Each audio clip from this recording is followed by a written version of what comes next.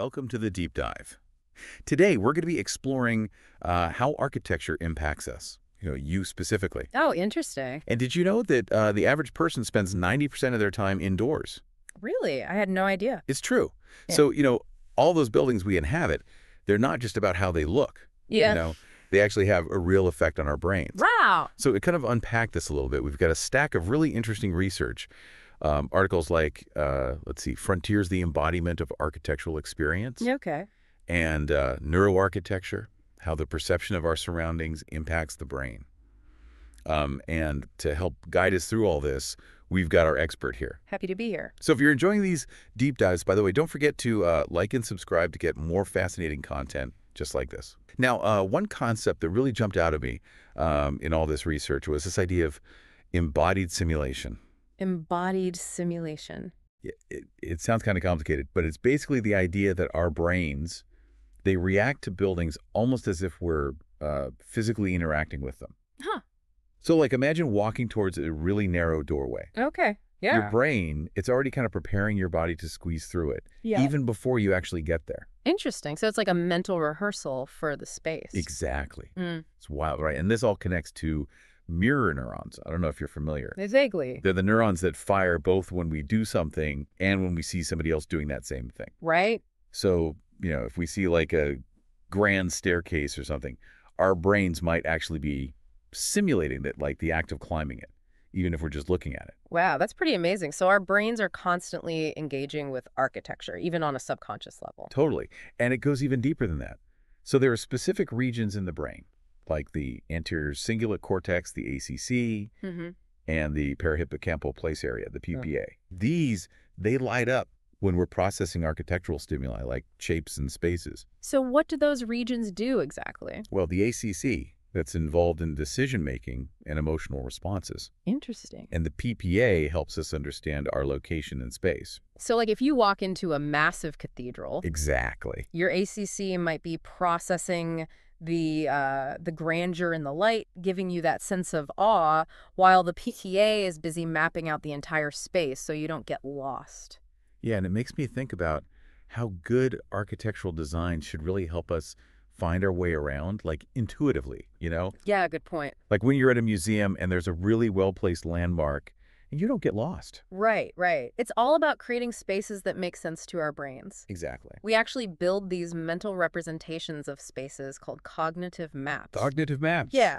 And certain architectural features, like that distinctive museum landmark, they become like anchors in those maps. Anchors. So when a building is well designed, it basically guides us from one anchor to the next without us even thinking about it. Oh, that's really interesting. So by designing with these cognitive maps in mind, architects could help people navigate, especially in places like hospitals. Absolutely. Which could be really helpful for patients and staff who are already stressed out. For sure. Yeah.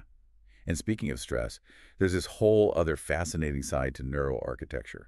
How light and color can totally impact our mood and well-being. Oh yeah, light and color are huge. Right. I was reading that natural light, it can actually reduce stress and even improve sleep quality. It's true. But then on the flip side, if you get too much artificial light, especially at night, it can mess with your sleep. Makes you wonder how much our surroundings are messing with us without us realizing it, It's a bit unsettling when you think about it. Like, how much control does our environment have over us? Yeah, makes you think. It does. It really is amazing how something like light, something so basic can have such a big impact on us, like our whole well-being. Yeah. And it's not just about how much light there is, It's also about the quality of the light and when we get it. Yeah, it's like our bodies they're attuned to these natural rhythms, Right. And when we mess those up with artificial light, it throws everything off. Exactly. Our circadian rhythms, the ones that control our sleep-wake cycles, those are really influenced by light. Getting enough sunlight during the day, it helps keep those rhythms on track, which means better sleep and, better health overall. So you're saying architects could design buildings that would help people be healthier just by using natural light in the right way? That's the idea. Huh. That's pretty powerful. It is. And, going back to those cognitive maps we were talking about earlier, Yeah. they're not just for like individual buildings. Like our brains can actually create mental maps of like whole cities. Yeah. Wait, you mean like my brain has like a map of like all of London in it? Mm-hmm. Or New York? That seems like a lot of information. It is a lot, but our brains are pretty good at adapting. Yeah. Think about when you visit a new city, Okay. it might be overwhelming at first, Yeah. right? But then as you explore, you start to like recognize landmarks and your brain slowly starts to build a cognitive map so you can like find your way around more easily. Oh, yeah. That's so true. I remember when I went to Tokyo for the first time, I, like, totally lost. But then after a few days, I started to, feel more comfortable getting around. Do you think growing up in a city with like a really complex layout, with winding streets and alleyways and stuff, do you think that could actually make you better at spatial reasoning?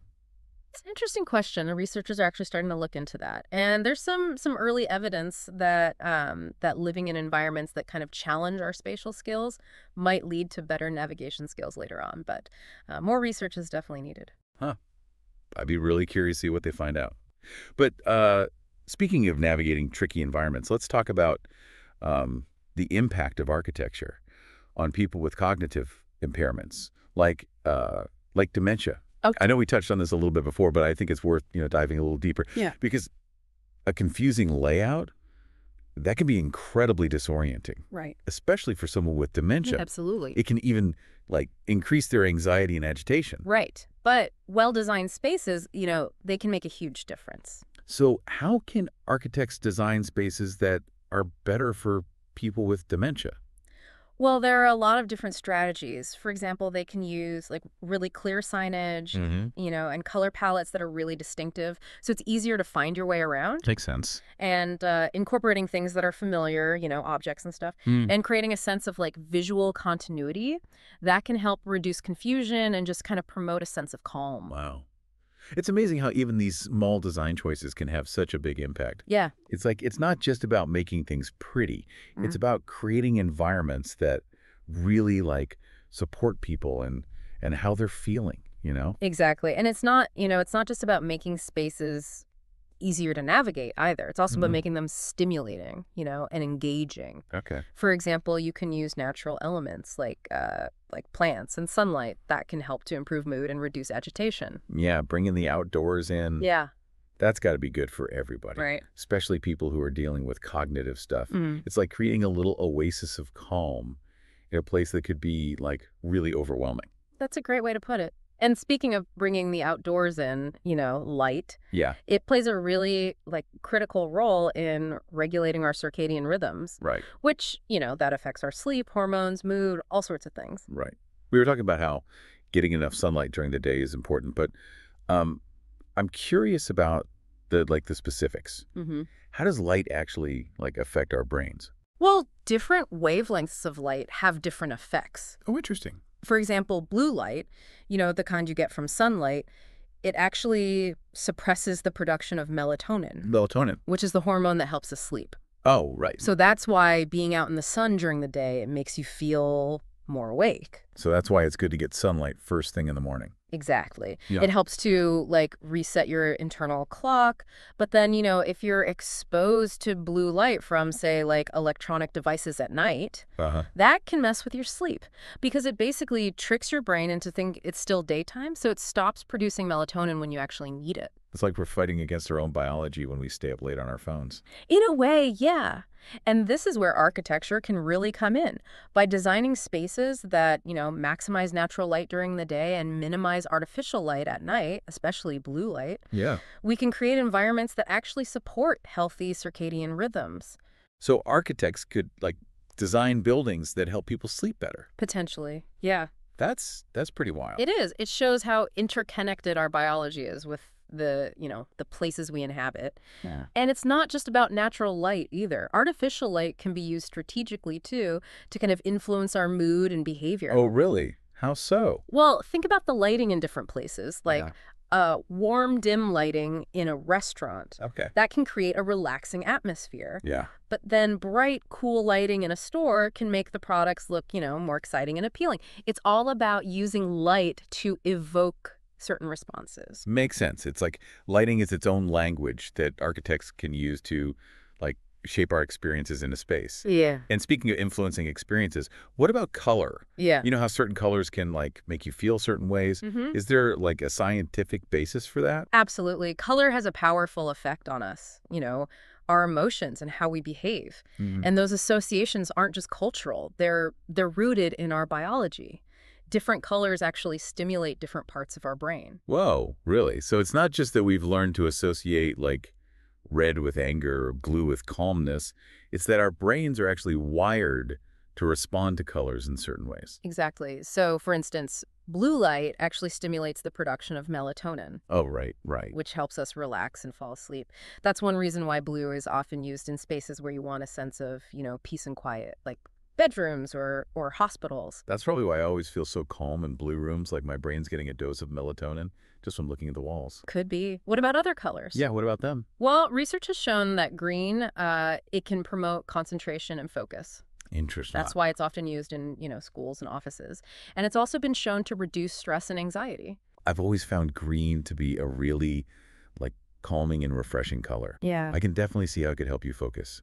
It's like being surrounded by nature, even if you're inside.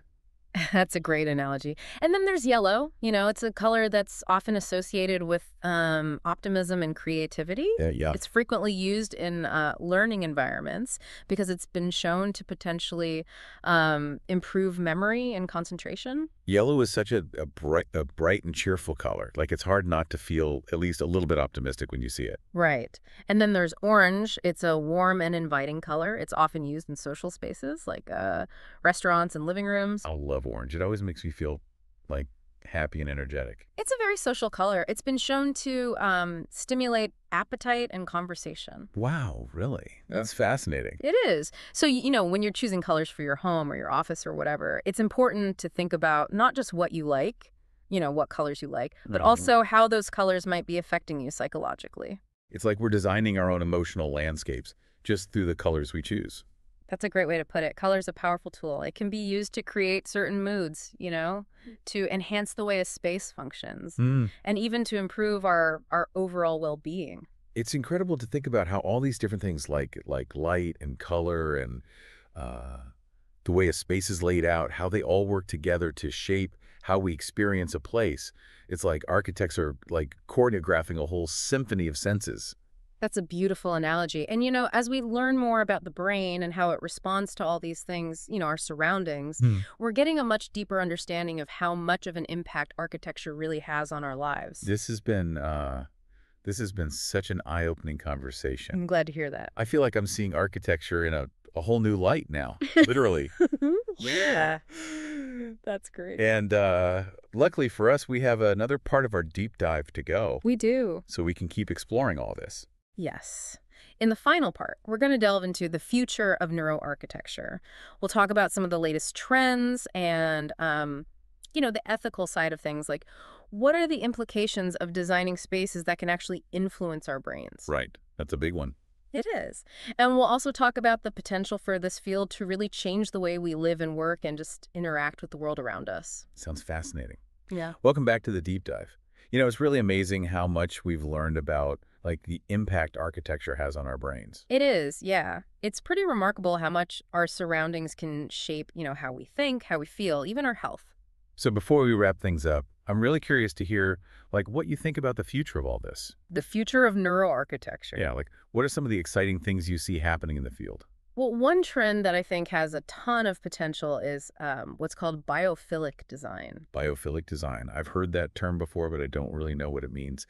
It's something about bringing nature into buildings, right? Exactly. It's about incorporating natural elements like plants, sunlight, natural materials, even things like water features into the built environment. So it's like more than just adding a few potted plants to your office. It's really about, like, integrating nature into the design itself. Yeah, precisely. And the benefits go way beyond just making a space look nicer. Studies have shown that being exposed to nature can actually reduce stress levels, improve people's moods, boost creativity, even enhance cognitive function. Well, that makes sense, right? We've been talking about how light and color can impact our well-being, and it seems like biophilic design is taking that to a whole other level. It really is. And I think it's especially important now, Yeah. because so many of us spend so much time in cities kind of cut off from the natural world. Yeah, totally. So it's like we're bringing the good stuff from nature into the places where we spend most of our time. That's the idea. I love it. What else? What other trends are you seeing in neuroarchitecture? Another really interesting development is the use of virtual reality in architectural design. Oh, wow. VR. That's getting big in like every field these days. How are architects using it? Well, it allows them to create these really immersive experiences, so clients can actually like walk through a space and interact with it before it's even built. So instead of just looking at blueprints or those like 3D models on a computer screen, you can actually experience what it would be like to be in the space. Exactly. And that can be super helpful for making design decisions, especially for, big projects like hospitals or schools. Yeah, I can see how that would be useful, especially for designing spaces for people with like specific needs. Absolutely. VR can actually simulate all sorts of sensory experiences. So you could use it to like see what it's like to navigate a building if you have a visual impairment. Yeah. Or to experience how a space might feel if you're, sensitive to sound. That's incredible. So VR could help architects design buildings that are truly inclusive, places that work for everyone. I think so, yeah. And as the technology gets even better, I think we're going to see even more amazing uses for it in architectural design. It's pretty exciting to think about. But of course, with any new technology, there are always ethical questions that come up. So what are some of the like ethical challenges of designing buildings that can actually, affect people's brains? That's a great question. And it's something we have to think carefully about. I think one of the biggest concerns is the potential for manipulation. Like if we know how design affects our brains, could someone use that knowledge to like make us do things we don't want to do? That's the worry. Yeah. So, for example, could a store use like lighting or color to trick people into buying more stuff? It's possible. So we need to make sure we have like clear ethical guidelines for how neuroarchitecture is used. We want to make sure it's not used to like exploit people or take advantage of them. Right. Absolutely. Are there any other like social implications we should be thinking about? Yeah. I think it's really important to make sure that the benefits of neuroarchitecture are available to everyone, not just people who can, afford it. Yeah, that makes sense. Imagine a world where only rich people have access to like homes and workspaces that are designed to make them feel better and think more clearly. That would be awful. That would just make the gap between the rich and poor even bigger. Exactly. Like any powerful tool, right? Yeah. It can be used for good or for bad. It's up to us to make sure we use this knowledge responsibly. I agree. Neuroarchitecture has so much potential, but we have to proceed carefully and thoughtfully, and we have to make sure it's used to create a fairer and more just world for everyone. That's a great point. Well, as we wrap up our deep dive into neuroarchitecture, I have to say, I'm feeling kind of like awestruck by all of this, but also a little bit, wary, I guess. I understand. It's amazing to learn about how much our environment can affect us, but it's also a little bit scary to realize how much we're influenced by things we might not even be aware of. I get it. Right. But I think ultimately knowledge is power, right? Right. The more we understand about how our brains respond to our surroundings, the better we can design spaces that actually help us thrive. So what can our listeners do, to apply all this knowledge in their own lives? I think the most important thing is just to pay attention. Pay attention to how different spaces make you feel. Okay. Notice how light affects you, how color affects you, even just the way a room is laid out. Mm-hmm. Think about how you could bring more natural elements into your home or your office. So it's all about being more mindful of the spaces we're in, basically. Exactly. And if you're thinking about, redesigning your home or your workplace, or even just choosing a new apartment, consider talking to an architect who specializes in neuroarchitecture. They can help you create a space that not only meets your practical needs, but also supports your mental and emotional well-being. That's great advice. Well, to all our listeners out there, we hope you enjoyed this deep dive into neuroarchitecture as much as we did. It's a really fascinating field, and it's constantly changing as new research comes out. So stay curious, keep exploring, and if you like this episode, don't forget to like and subscribe to The Deep Dive for more amazing explorations into the world of science and culture. Thanks for having me. It's been a pleasure. Thanks for being here. And everyone listening, until next time.